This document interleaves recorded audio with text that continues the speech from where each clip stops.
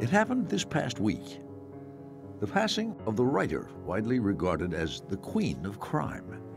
For we learned of the death in England of Phyllis Dorothy James White, known to her readers as P.D. James. She first showed her hand at an early age, when after hearing the nursery rhyme Humpty Dumpty, she wondered, did he fall or was he pushed? However, it was not until age 42 that she published Cover Her Face, the first of her 18 murder mysteries. Do you have any idea of how many untimely deaths have happened at your hand? Quite a number.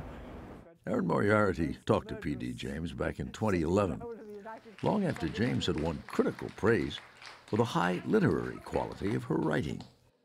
And you can be a good novelist, and you can say something true about men and women and the society in which we live, as well as providing a good and credible and exciting mystery. Several of her stories provided not just a good read, but good television as well, as in The Murder Room, a BBC production seen here on the PBS Mystery Series, with Martin Shaw as Police Commander Adam Dalgleish. Given her popularity and her years of public service, including a stint as a wartime Red Cross nurse, it's no mystery why she was made a Baroness in 1991.